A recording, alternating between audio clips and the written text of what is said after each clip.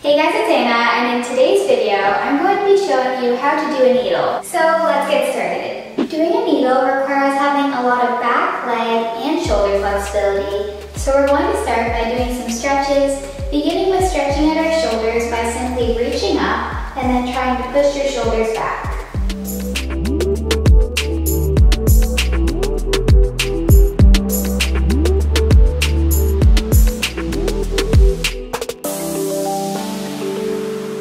Next, we're going to place our hands down on the ground. Now once you're in this position, try to push your shoulders towards the ground.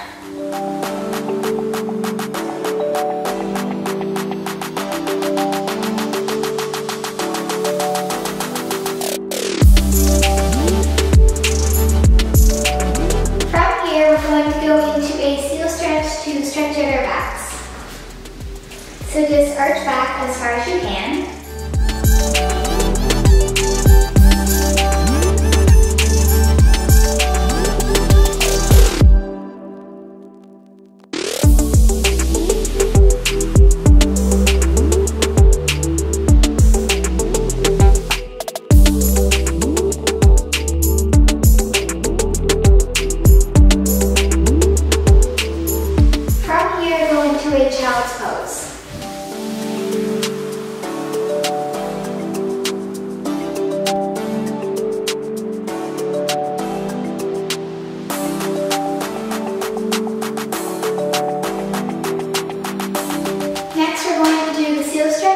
But this time, try to grab onto your ankles so you feel a stretch in your back and shoulders. So if you feel a stretch here, you can stay here, but if not, try to straighten out your legs.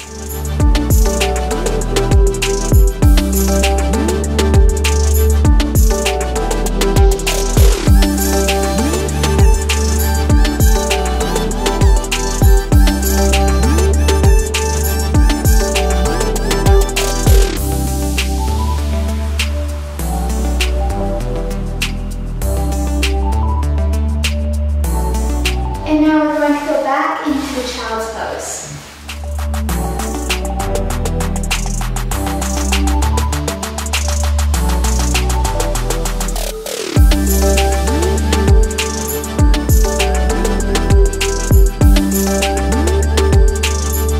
Next, go into a lunge, and the leg that is bent should be the bottom leg of your scorpion. So in the lunge, place your elbows on the ground and try to push your back thigh towards the ground.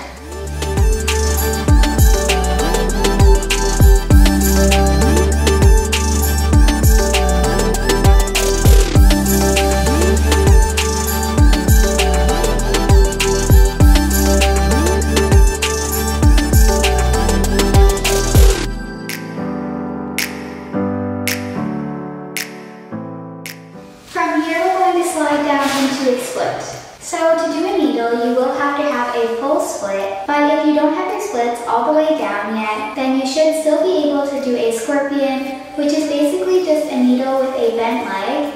And I also have a tutorial on how to do the splits, which I'll link down in the description. So for now, we're just going to lift up our arms so you can go down as far as possible. I never think, I always do.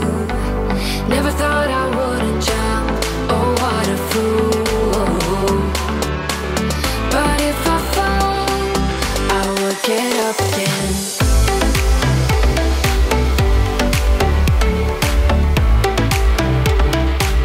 I will get up again. Now, if you have your splits all the way down, we're going to arch back to try and grab onto your ankle. But if you don't, just stay here.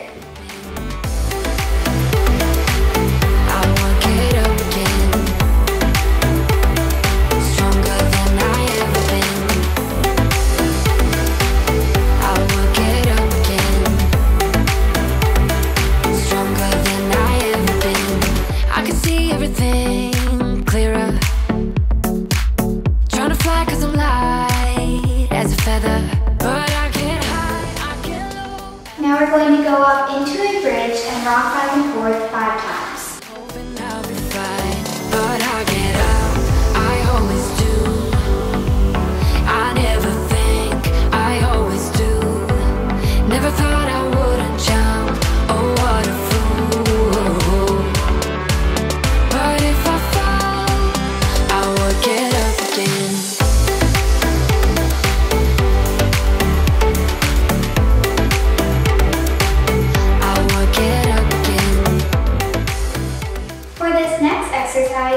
to need something to hold on to, and we're going to be doing 10 backwards kicks. So you're going to kick back the leg that you would normally pull up in a scorpion, and if you don't know what leg that is, just try to kick up both legs to see the one you can get higher. In the kicks, make sure that you're leaving your chest up by arching your back, so don't lean your chest forward like this, and also try to keep both legs straight.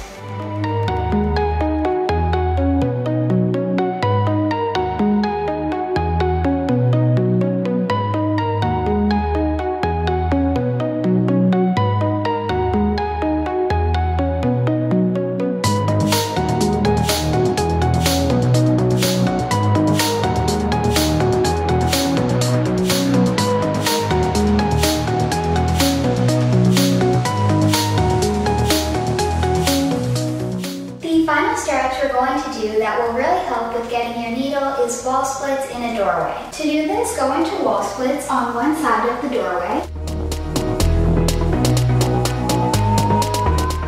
Then walk your hands up the other side of the doorway as high as you can. If you can get your hands up high enough, try to grab onto your ankle like you would in a needle.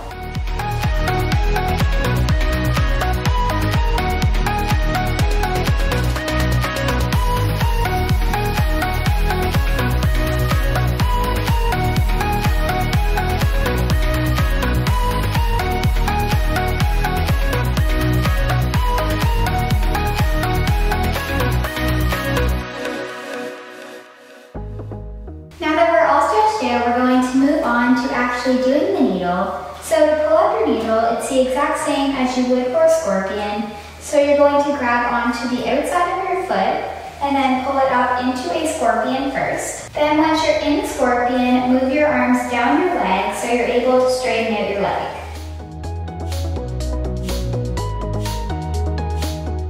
If you're having a hard time balancing in it, I recommend starting off by either holding onto something or leaning up against a wall. So just do it the same way that we did while holding onto something.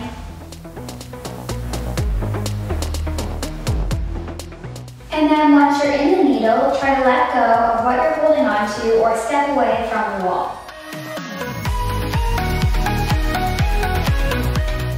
Then once you're fully comfortable doing it like that, you can try doing the needle by yourself. Once you can do a needle, the next step is to overextend it.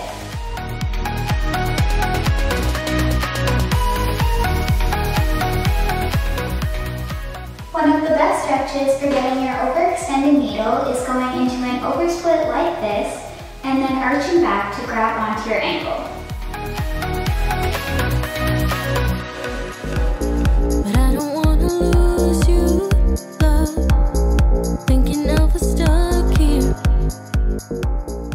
There are so many more stretches that can help you get an overextended needle though. So if this video helped you get your needle and you would like me to make another one on how to do an overextended needle, just let me know in the comments down below. Oh, feeling you now. You take me down.